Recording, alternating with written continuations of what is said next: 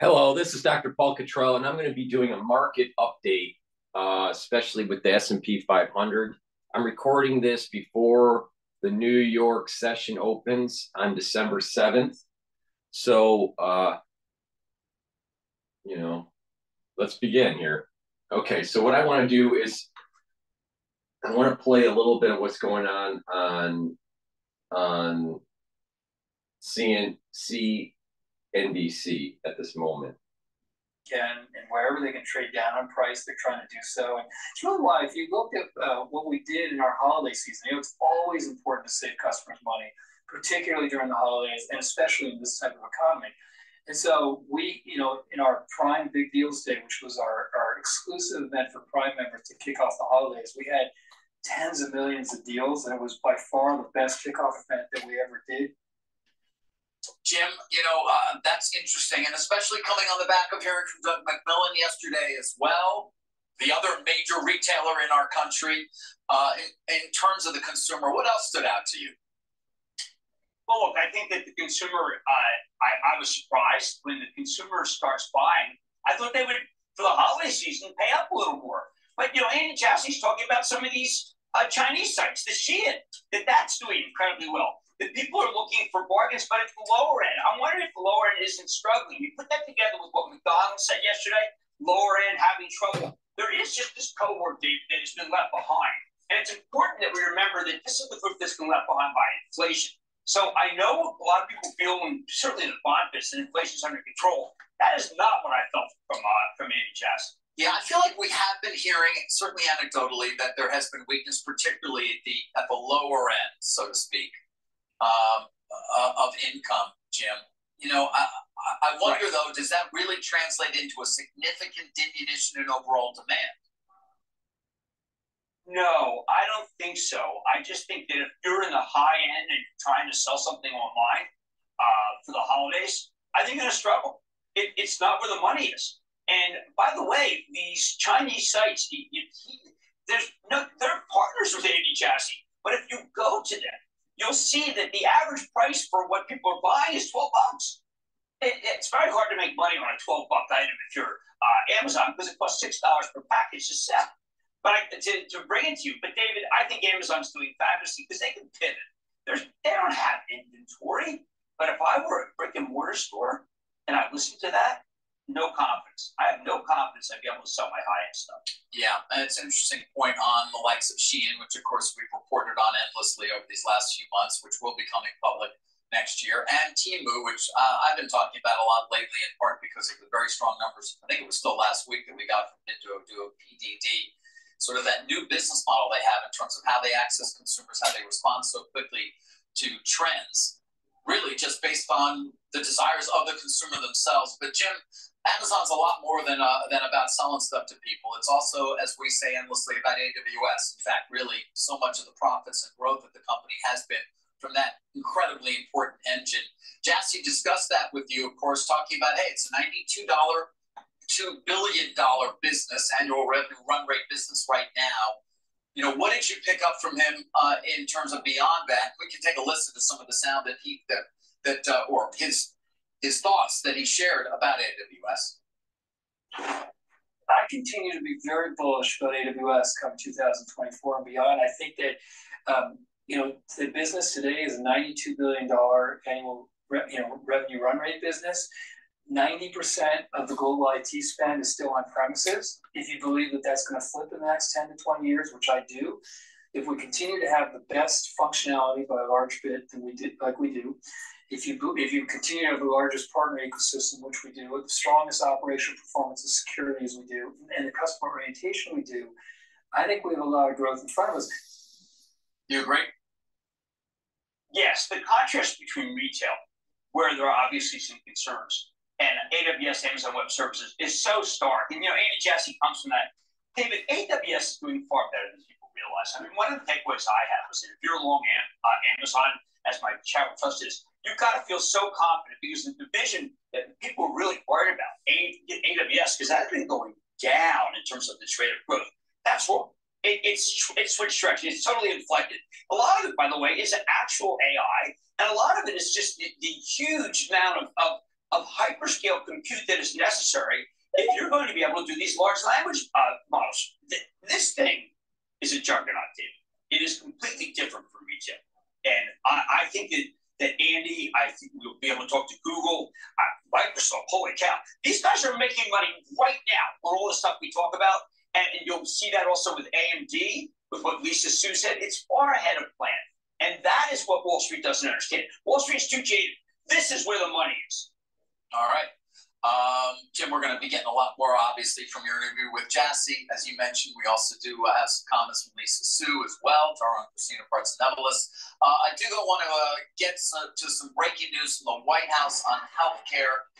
And for that, we'll go to Bertha Coombs with the latest. Bertha. Thanks, David. The Biden administration doubling down on trying to lower drug prices and looking to step up antitrust scrutiny in healthcare.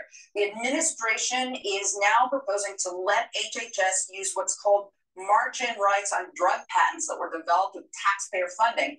And they are going to allow the HHS to use high prices as one of the reasons they can march in, using a provision of the 1980 Bayh-Dole Act, which was a bipartisan law which paved the way for universities to patent and commercialize discoveries made with federal funding, ranging from Google to AIDS and cancer therapies. Now, it's never been applied on the issue of price. Just last March, the National Institutes of Health denied a petition from cancer groups to use the march-in provision on Xtandi. That's a prostate cancer treatment that lists for more than $160,000 to allow drug makers to produce it, other drug makers to produce it. That led to this review and the new proposal. But beyond march-in for drugs, the administration is also going to launch a joint DOJ, FTC, HHS task force to work more closely on antitrust issues and looking at consolidation in other areas like private equity and hospitals buying up physician groups. They're going to require greater transparency on ownership of healthcare entities, including more oversight of private Medicare Advantage insurance plans. Now, Joe Allen, who's a former Senate staffer for Senator Birchby, who helped write up this bill, he has concerns. He told me, the key for March in was whether this would be available for people to use, and then to use some criteria to see if it's being made available. But just arguing that you don't like the price is not the way the statute works, he told me. David? Bertha, thank you, Bertha Coombs. Jim, obviously the drug makers say, listen, we spent many years and take a great deal of risk investing in these therapies, that when they do work, we should obviously be able to participate in having a significant opportunity to profit from it over some period of time before they go off patent. What are your thoughts about this? I know you've also talked about the provisions in the IRA for some time that are going to start to take effect, I believe even starting next year as well, in terms of bringing certain prices down on drugs. David, this is flabbergasting. I mean, these major drug companies, which had formerly had a pretty big role in our country's R&D, where we are a national leader, are so under assault. And it's so visible. David, it's so visible that it's blue. And I say that because antitrust, I mean, tell me which ones of these are not competing for anything. The idea that these guys are paying, you have to pay them too much after you're already negotiating. Medicare's negotiating with these companies for the first time ever, David, and it's not enough. This administration is running roughshod over these companies. I'd be curious to see what the reaction is in the market today. But you're listening, yeah, it is certainly a key issue. And as I said, Jim, that the pharmaceutical companies will continue to argue. I mean, we have to be able, we're not going to make the investment if we can't get the return, right? Simple as that. Yeah. Look, that's always been the argument. Then they say they're going overseas. Whatever. All I can say is that it doesn't seem to matter what the drug companies do. It's, you can visibly assault them and people will say, yes, that's it. Inflation. They understand in the White House. All right. That was CNBC. I'm going to go to Bloomberg here and see what they're saying. There's some economic data that's coming in. Let's see. Come on.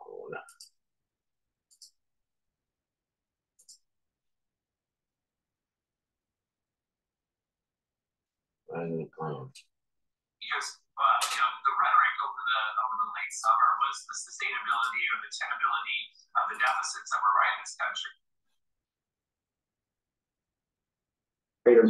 in every portfolio manager's mind, and that there needs to be some more term premium in the market because of this increased supply. So it's a technical issue, but you have to find demand, and demand comes when you essentially have the right price. And so what I would see is that we expect to see if there's an economic downturn, a rally. But as I say, you don't really want to own 30-year bonds for 30 years. We want to rent them. We want to rent them for a rally. I do think they do have a meaningful move, but I think the magnitude of that is less than what we've seen in previous cycles, because now we're back to having a world that we've seen inflation. We know that the fiscal response could be massive, and I think that will be on traders' minds as well. So I do think you still get a rally. I just think that it's not as meaningful as it would be in past cycles, because again, we've seen inflation. We need to price inflation back in the market, and we see that if there is a big dose of fiscal, which we've had a constant fiscal dose really for the last decade, but if they do it in the magnitude, if you just did half of what we did during the pandemic,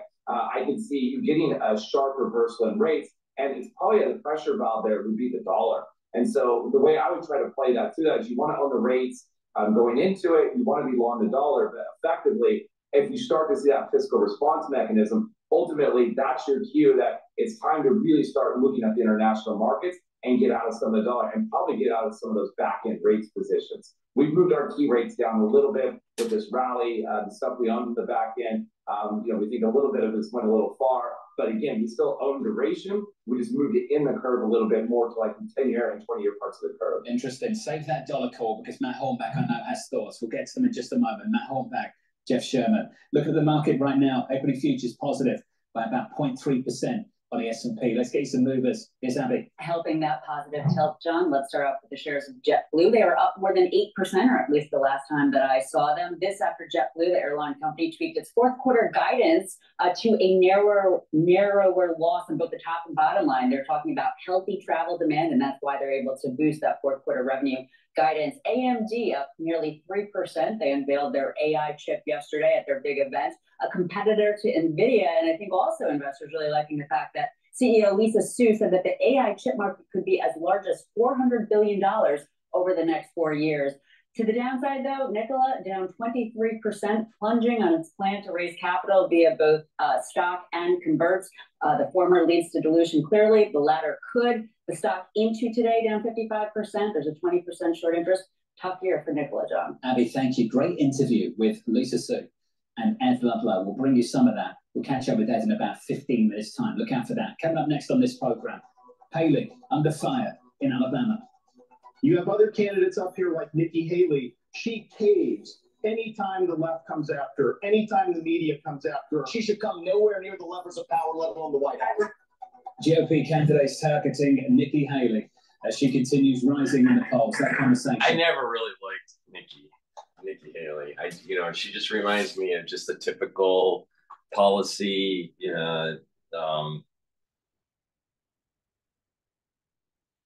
UN ambassador type. I don't like those, even though she was a governor. I believe she was a governor.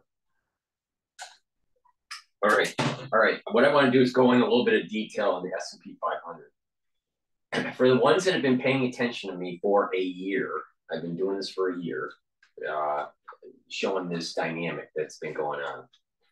All right. So we're doing a simulcast between YouTube recording and Spaces on X. All right. So I've been telling you about these Fib sequences, the Fibonacci sequences, and these sequences overlap. All right, there's 3 of them. All right, and one Fib sequence is a short-term Fib sequence. Another one's a medium term, and then a longer term. And they overlap. When they overlap, that means that there are strong buy and strong sell signals or support and resistance levels. All right. So in the short frequency Fib sequence, that started the bull rally. All right. All the way into what we're having today. Now that bull rally started around October or so. of last year. Okay, and there's another fib sequence that's the bottom of the COVID crisis all the way to the very top of the S&P 500, the record level. And then there's another fib sequence where it goes to, make sure I got my data right here. Goes all the way to the 2016 in January. There was a correction that was going on in the market. So it bottomed out all the way up to the very top of the S&P 500. So you have this 2016 fib sequence, this 2020 fib sequence, and then this new bull market fib sequence. All right. Well, there are support levels and resistance levels that are really important that are overlapping. And I was saying that the 38% retracement and the 50% retracements were really important. The 23% retracements were really important. So a very strong support level in this bull market. Now you got to remember, I've been saying this for a year and it's all playing out. And if you don't believe me, just go back to the old recordings. But there's a 50% retracement on the short frequency fib sequence and an overlap with the 23% retracement on the mid frequency fib sequence and a 23% retracement on the long frequency, or the longer duration fib sequence. All right. Okay, so with that in mind, you have this support level at around 410, 412 on SPY. SPY is the ETF for the S&P 500. And that is exactly what played out. It bounced off. It bounced off of the 23% retracement. It was about the 409, and then it started marching up. So I was predicting that there was this strong support level at around 410, 409, somewhere in there, because of this overlap between the 50% retracement on the shorter duration fib sequence compared to the long duration fib sequence. Okay. Now, this march, this march up of the price started at approximately October 26th. That's when it bottomed out and bounced right off of the 23% retracement on the 2016 fib sequence. All right. Now, it blew past the short-term fib sequence, past the 38% retracement, and blew past the 23% retracement. Now, I said in a video that this year that we're going to be seeing it surpass the 460 on the S&P 500. I also said, now this was before when I did my last recording on this, it was before October 7th and the crisis that was happening in Israel. So there's been a little bit of a perturbation on the market because of the crisis in Israel, but it seems to be playing out. Now we're in December 7th. You have money managers that are probably going to try to, book a decent return for their investors, and then perhaps a new correction will take place. Now, what I need to tell the audience, here is that there was a channel that was developing going all the way back to September of last year. a bottom channel and an upper channel. So the market was channeling, and that channel broke on around the crisis that took place. It was touching the channel right before October 7th, but with October 7th, it did break it, and then it mean reverted back into the channel, and then broke it and broke again. It broke again at around October 18th and went below the channel. But now, with this bounce off of the 23% retracement on the fib sequence for the 2016 fib sequence, it started marching up. There's kind of this mini rally that's taking place, and it's been pretty aggressive. This gives me, and it's back in the channel again. So it did break around when Israel started having their problems, and at that time we were also having issues with Congress finding a speaker. So there was two things that were going on there at the same time. It's back into the channel, and it's pretty aggressive. There's not too many red candles. It's pretty much all green. So in the short term, we're probably going to see it surpass the 460 for the S&P 500, the first five for the ETF, non-leveraged. And it's very possible. It's possible.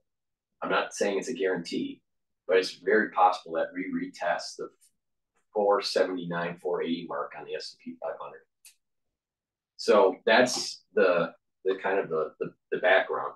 Now, what are the upsides and what's the downsides? Upside is that it may trade in between 460 to 480, and bounce around a little bit. I don't think it'll surpass the 480 mark by the end of the year. Going into next year, depending on how holiday sales are, depends on what kind of stability the market will be in January. Right now, holiday sales for at least the low end, which is kind of surprising, seem to be decent. High end products don't seem to be doing so well at this moment in time, but the data is still relatively nascent. So we need a little bit more time to understand what's going on with the holiday season. But it's pretty aggressive in the channel. It was an aggressive move that has happened once it bounced off of that fib sequence support level, which I said if it was going to touch it, that was a pretty strong support level. So all right, so it did play out. So I think that we're going to see the 460 mark break pretty soon here. And we might see it touch the 480 mark for the SPY, for the S&P 500 ETF. Now, what's the support levels if something happens?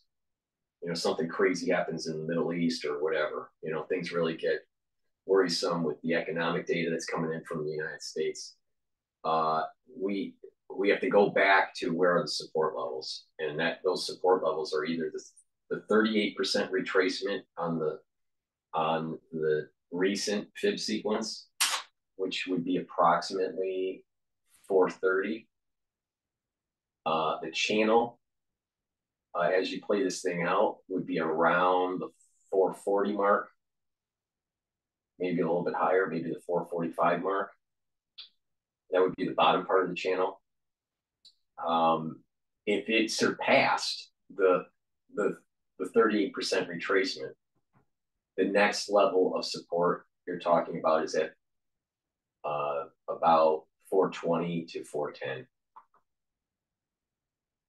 And then another very, very strong support level at the 380 mark. But I don't think that you would really have to have some really bad economic data coming in where it'll break the 400 mark and touch off of the 380. So I think what's going to happen is we're going to surpass the 460 relatively soon here, maybe even at the end of this week or mid next week.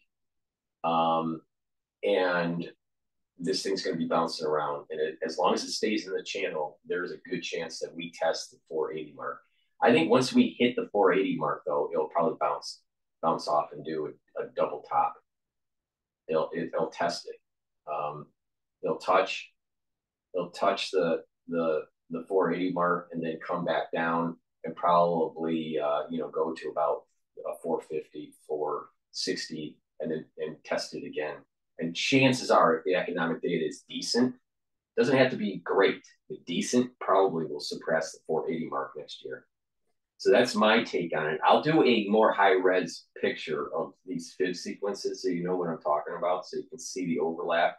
But this has played out exactly what I've been saying in terms of support levels, that this overlap between the start of this new bear market that started all the way into last year,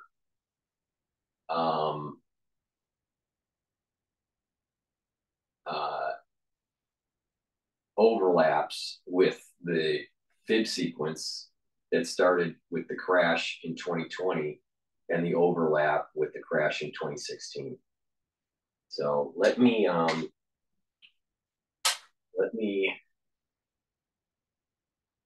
take down that chart, and I want to hear this Exxon Mobil CEO. What oil has been trading down lately. It's good seeing you, David. It's good to see you too. Darren Woods, Chairman CEO of Exxon Mobil. Jim, I want to throw it back over to you. Just get your thoughts here. We also got some news this morning from Chevron as well in terms of some of their spending plans. I thought it was amazing.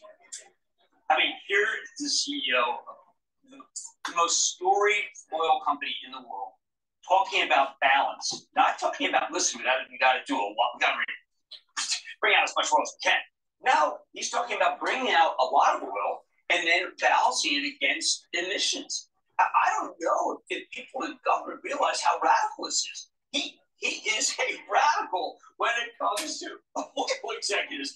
Now, David, how much change has this man experienced in the time that he's been at Exxon? Enormous amounts of change, and really even over just the last 3 years, frankly. You know, and so much of the time I spent with him a year and a half ago, 2 years, when we were doing our documentary, was really questioning the ambitions when it came to carbon capture. But I have to say, since then, they bought Denbury in the pipeline system. They've gotten the permits to a certain extent to store the carbon if and when. And they signed deals, Jim. So, you know, they've really done it to a certain extent. Obviously, so much more to do. It's just incredible. I mean, I know from our Chapel Trust, we have a position in Lindy. The biggest carbon capture development in our history is being made by Exxon. And they don't even want to brag about it. That's not their style. What they're doing is saying, listen, we're putting the money right there. You want to make a decision about whether we're good actors or not, go ahead. But I'm making that decision right here. After that interview in New York I've done on Exxon and Lindy, you can't help but be impressed. They are the leader in this game. They're the leader in trying to save the environment while they get the most oil out of the ground. Yeah, it's right. It's not an either or, as Darren Woods says. It's an and it is certainly of incredible importance. Jim, we're going to get an opening bell right here in 2, 1, right now.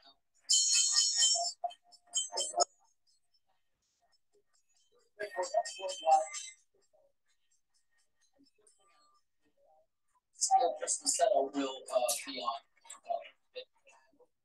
So for the ones that don't know, when you watch the business channels, they have a time delay, and because I have a direct feed, you know, for trading, you know, everything's in real time so you heard my bell happen first before their bell because they're on a time delay.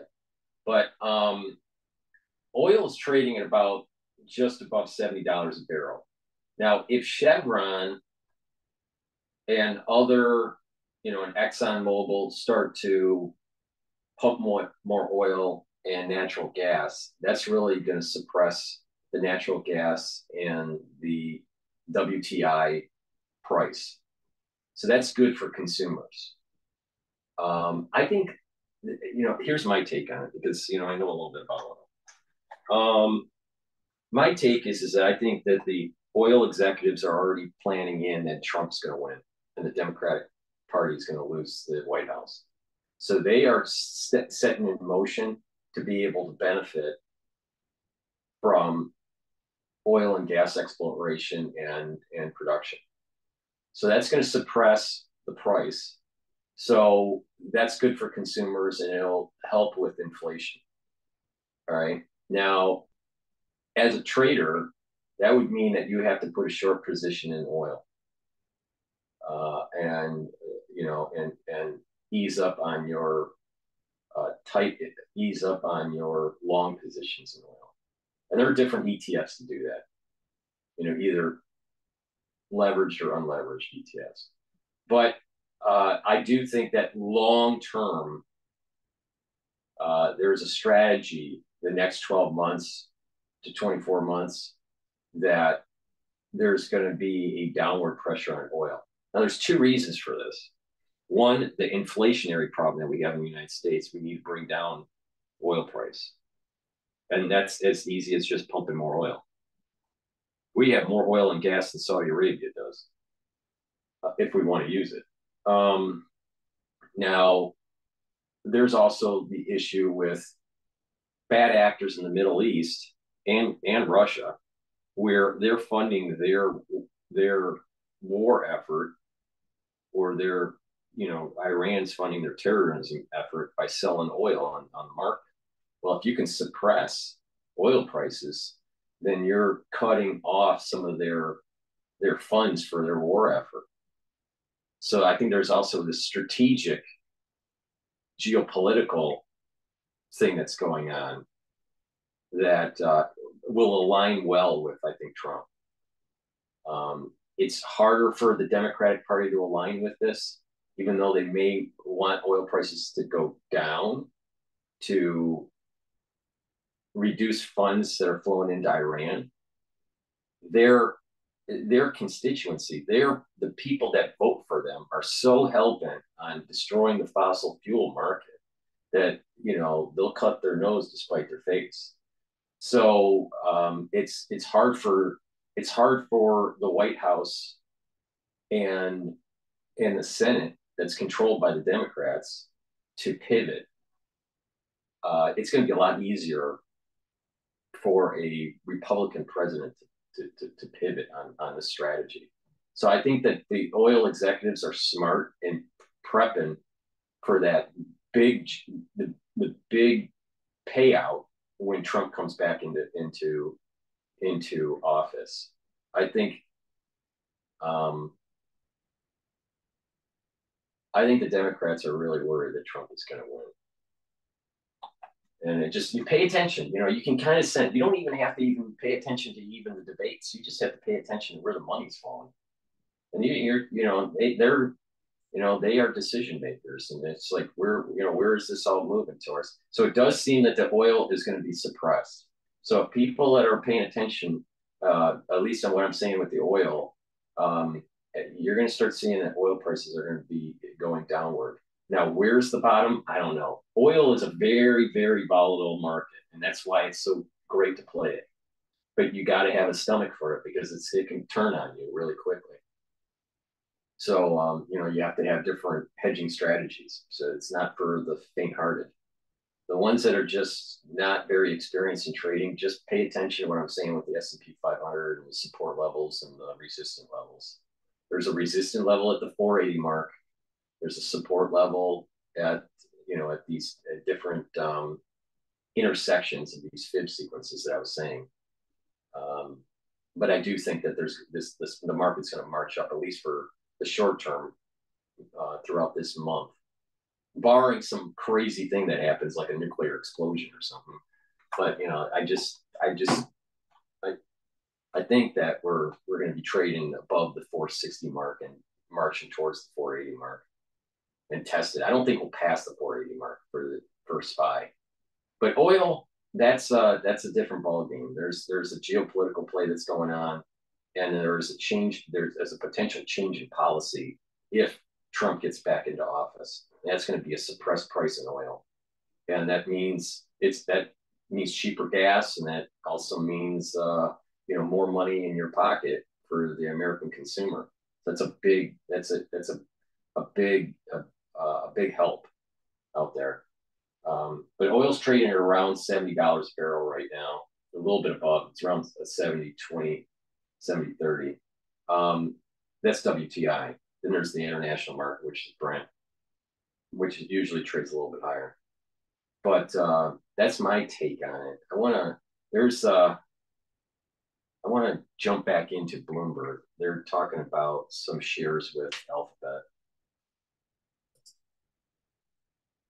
Look, until next year through Bard. That's the one that is, according to Google, more powerful than ChatGPT-4. It's natively multimodal, meaning it was pre-trained to take inputs that are both text and images and do stuff with them. The goal here for the company is the AI that feels more like a helpful collaborator and less like a smart piece of software. Again, we didn't see a big movement in the shares yesterday, and JP Morgan says perhaps this is because some analysts viewing this product as not quite complete, and the fact that Ultra has to come out next year. But BI's Mandeep Singh pointing to the potential distribution advantage for Alphabet versus OpenAI. So maybe markets just slower to process this news, and that's what investors are computing this morning, John? Tony's better this morning, so Mike, thank you. Just a lift across the board here. The stock is up by more than 5%. The broader market up by 0.5%.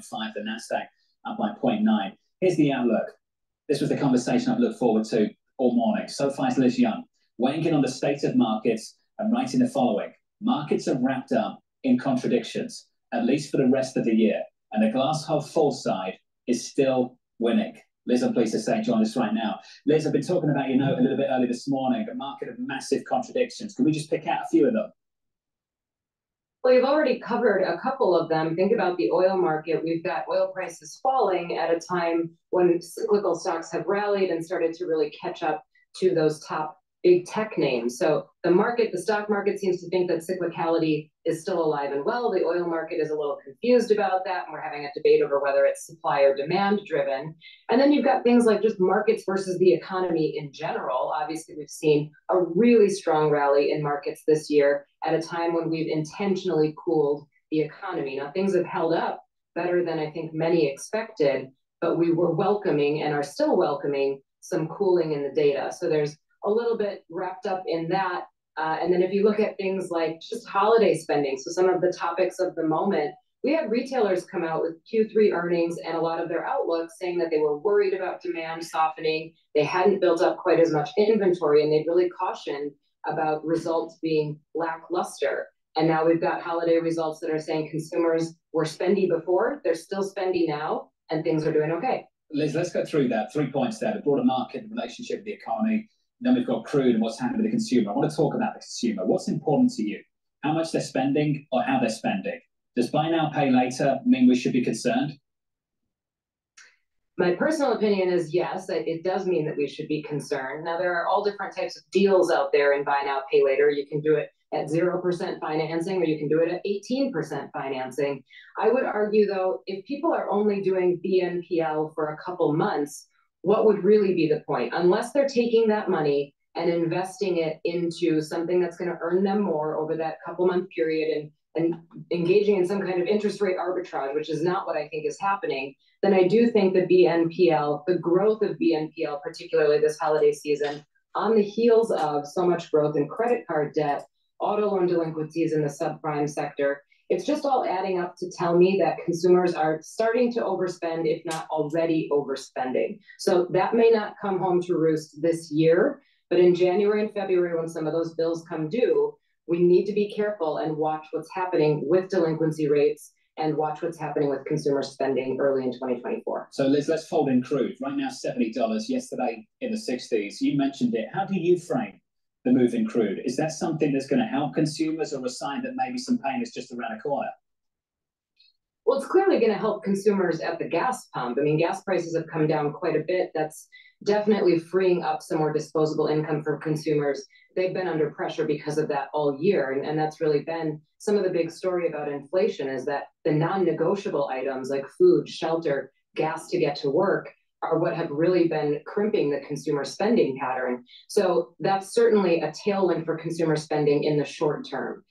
If you zoom out and look at crude prices, now obviously there are arguments to be made for this is supply driven. I do think over the long term, crude prices will be supply driven, but over the near term, that really big drop in crude after we got an announcement of further production cuts didn't make a ton of sense for the supply story. So it tells me that the market is looking ahead and saying, we're worried about demand. It could be a lot of out of Asia. It could be worries about China demand and just not this resurgence in demand that we were expecting.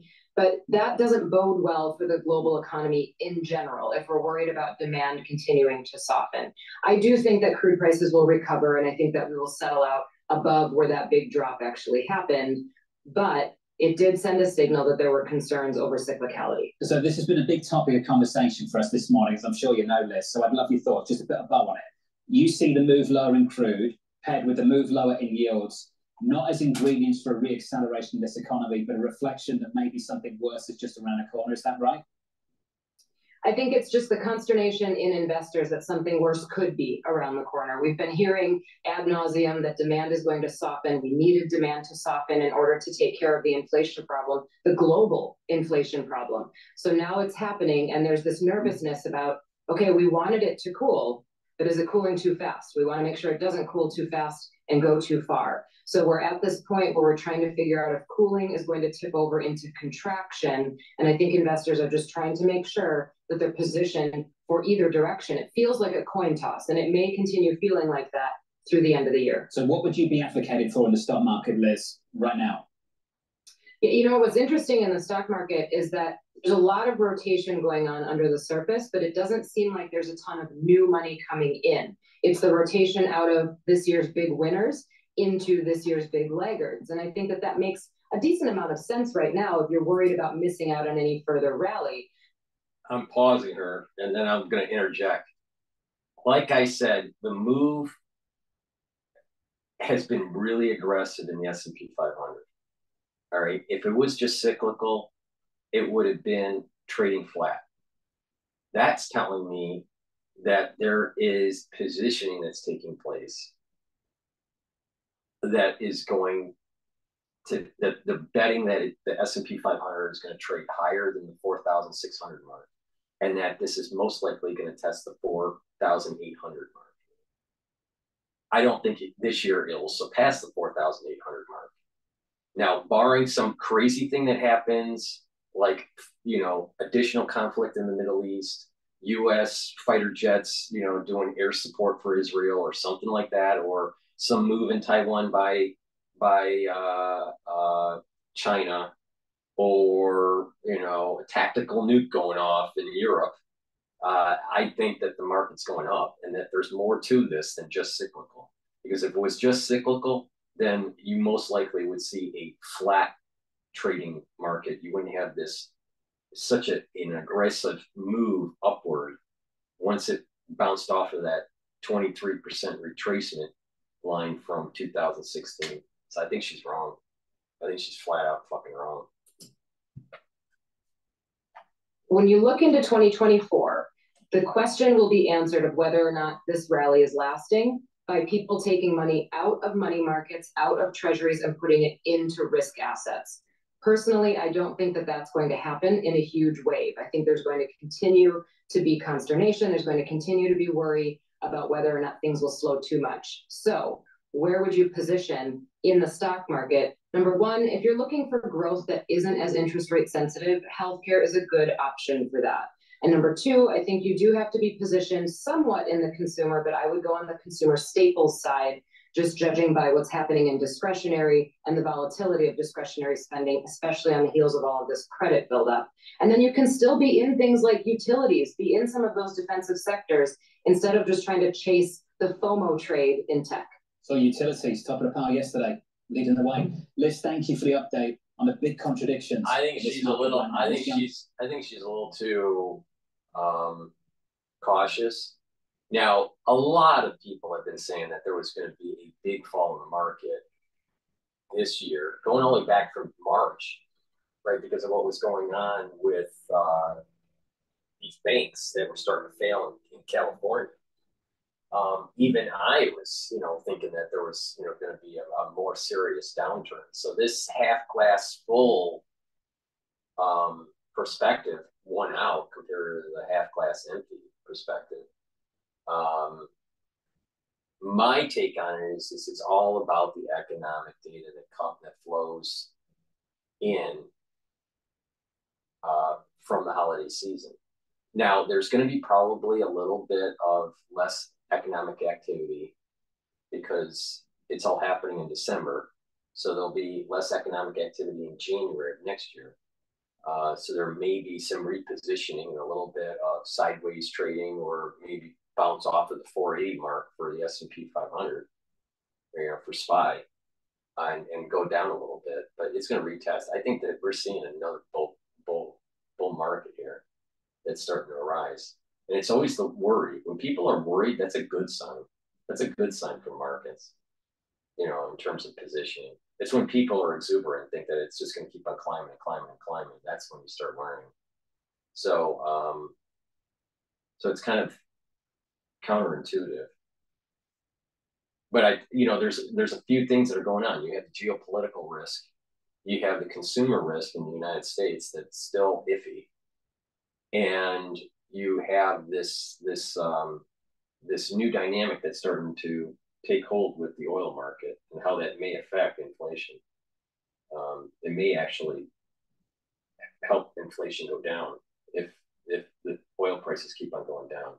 Now she thought that this oil price will start to elevate again back to the high 70s or maybe the low 80s is the interpretation I thought she was saying. I personally think that we're looking at low 70s or high 80s in the short term, and in the long term, if the Republican Party gains more seats in the House and wins the White House in the next election, and the polls start to show that there's going to be a switch of guard in American politic, you're probably going to see a even more suppressed oil price, because these oil companies are going to pump more oil because the restrictions from the Democratic Party won't be there. And there'll probably be even discussions about the Keystone Pipeline again. So if that's the case, then you're talking about below $60 a barrel. Probably in the high 50s. But again, oil's a very volatile thing, and there's ups and downs. There can be a spike in oil for whatever reason, geopolitical or demand driven or supply driven, as she was saying, and then it'll come back down. So it's a volatile. It's like riding a bronco or riding a wild horse. It's not. It doesn't happen in a straight line, but you can do averages. And I think there's more probability of a suppressed oil market than in terms of price compared to an elevated one, as we're marching towards the general election in the United States. That's so fine. Your market at the moment, about 14 minutes into the session, advancing by, let's call it 0.5% on the S&P, doing nicely on the NASDAQ. Coming up on this program, Elon Musk's rocket company could be worth $175 billion. They say, what's the fastest way to make a small fortune in the rocket industry? And the punchline is you start with a large one. SpaceX discussing a potential tender valuing the company at $170. Port Miami is the world's largest cruise port, and currently we're the 10th largest container port in the United States. By 2030,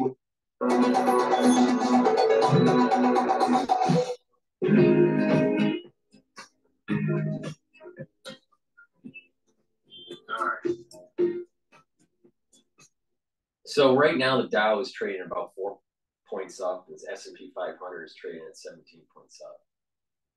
S&P 500 is trading better than the Dow right now, and it's trading about 4,567 or so.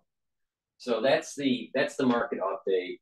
I'll probably do another video that gives you a high-res picture of all these fib sequences overlapping. But thank you for listening. I'm gonna do a little bit of a product plug for the store. So please go to my store, the-studio-reykjavik.com, and get the structural nano silver soaps that I have. I have different varieties. This one happens to be lemongrass, but I have 5 different varieties. I also have peppermint and charcoal tea tree and a couple others. But please go to the store and get the structural nano silver soaps. They're great ideas for holidays, holiday gifts, but it's a higher end soap, neutralizes pathogens because of the structural nano silver. Very high quality. I have also this silver gel in a tube, and this will help to neutralize pathogens. We're in the cold season in the United States, so it's really important to neutralize pathogens, especially with some of the things that are starting to pop up. So what you do is you just put this on your hands. It stays active for 5 hours.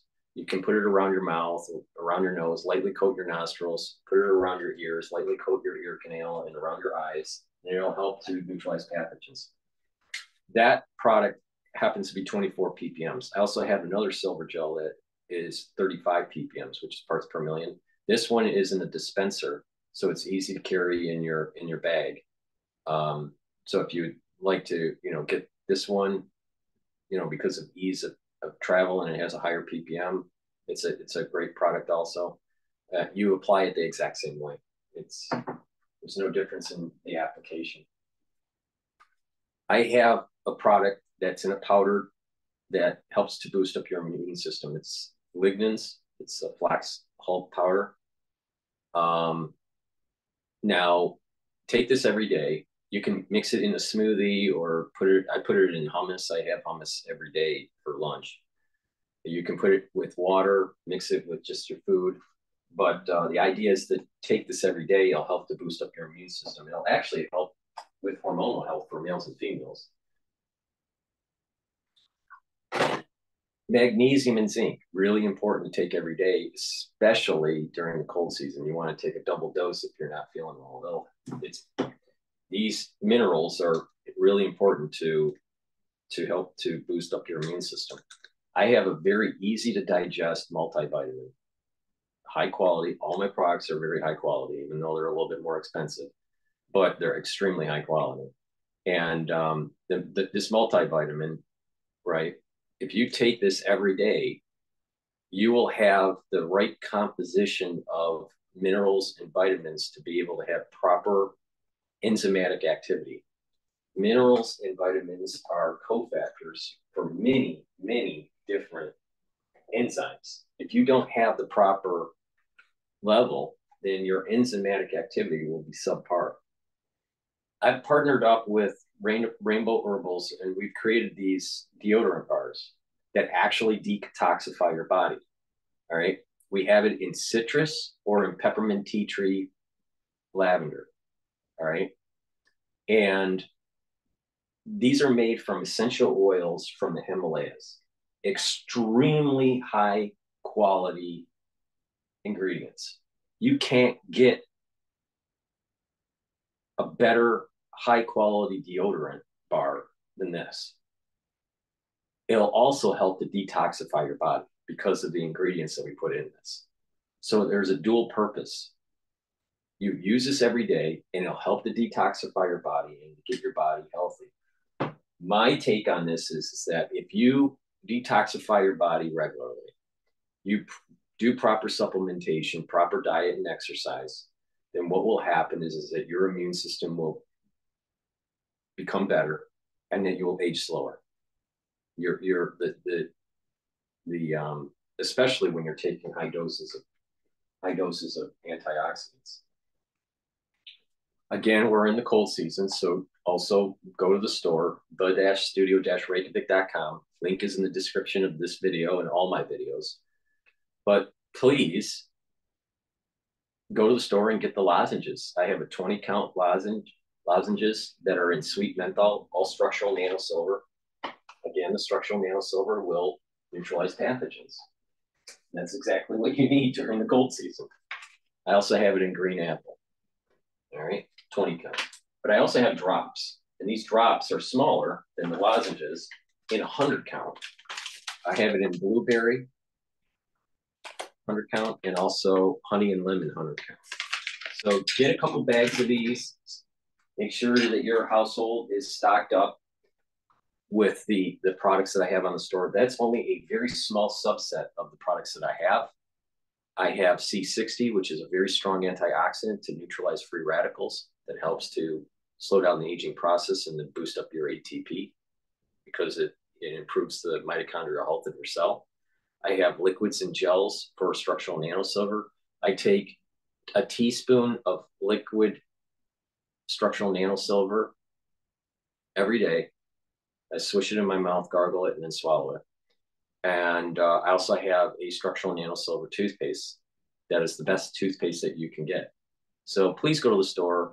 That's only just a small fraction of the products that I have on my store to help boost up your immune system. But the core of the anti-aging protocol is liquids and gels for structural nanosilver. Take them every day.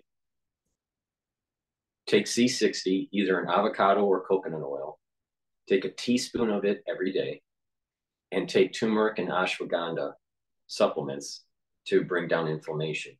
And when you do that, when you use those every day, over a period of time, there's going to be compound effects that you'll start to notice that your immune system is better and that you are aging slower.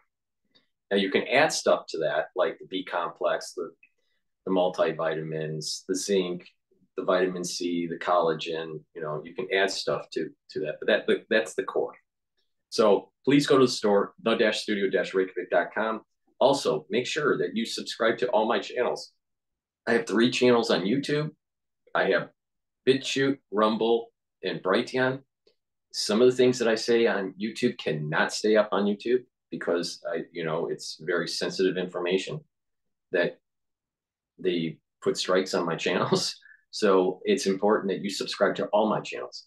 I would really appreciate your help by you subscribing to all of them, but also asking your social network to subscribe to my channels. I have been censored on YouTube heavily for 4 years for the stuff that I have covered to try to help people manage through the crisis. So I need your help to fight that censorship. So please ask your social network to subscribe. To help support my news coverage, you can donate on my store, purchase the products on my store. You can donate through Stripe or PayPal on the homepage of my website, the-studio-reykjavik.com.